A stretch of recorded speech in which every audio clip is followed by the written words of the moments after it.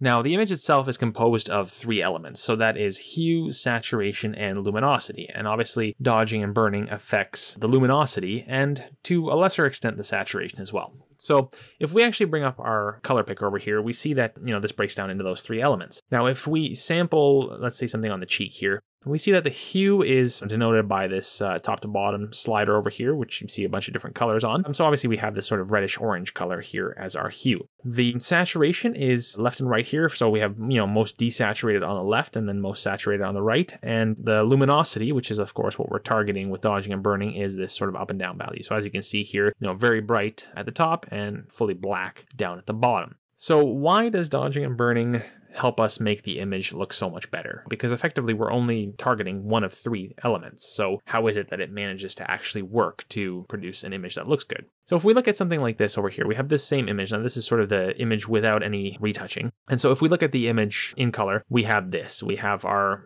colored image with some areas that we need to obviously work on. So if we take this off and we leave just the color elements, so just hue and saturation, this is what we essentially have. So this is our image as it is represented by color, effectively. So even though we saw things that were wrong with the image, things that we need to fix, can you really spot those issue areas here?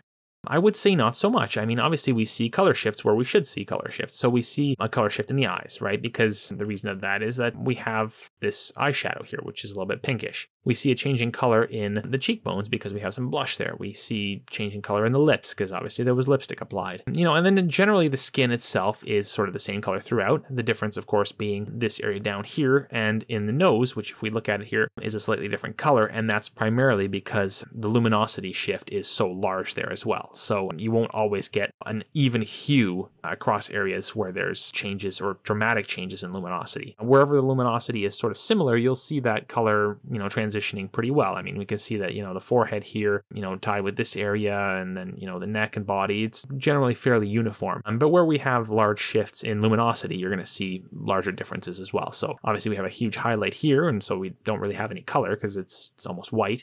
And then over here, we have a very different hue because there's a strong shadow under the neck. So looking at that, we could obviously make changes to the color, but that's really not going to make a drastic change to the appearance of our image. Now, of course, if we make very drastic changes to the color, it'll certainly be noticeable. But those issues that we saw in this image here, so patches like this or, patches here, sort of lines around the neck or whatever it may be, some lines here, things that we want to transition out, make it nice and smooth. We don't really see that in our color representation. So targeting color, as important as it is, and of course we have to address color shifts, it's not the main thing that our eye perceives as being sort of a problem area. If on the other hand, we look at luminosity, and this is sort of the image from a purely luminosity standpoint. So essentially what I've done here is I've got a black layer and then I've got the image itself on luminosity blend. So I'm just kind of discarding the color information and just leaving the lightness and brightness values. So here, obviously we can see those problem areas. I mean, the lines around the neck, they're still there, all these patches. And in fact, we can see them better because our eye is no longer distracted by the color elements. So that is at a very simple level why dodging and burning works well, is because by fixing these issues on a luminosity level, the eye will no longer notice them even when we're working with a color image.